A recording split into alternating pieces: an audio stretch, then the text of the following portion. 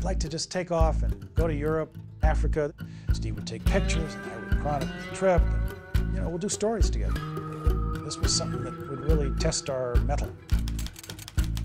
I think it's one of those times you get chills up your back. If we hitchhiked across the Sahara Desert, maybe we could do a piece for a really big magazine.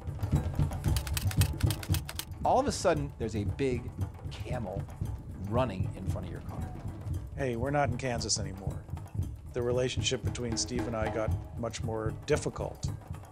Tom was a young revolutionary. It all looked good. We'd go in caravan. I think there was some tension that there would be a fight.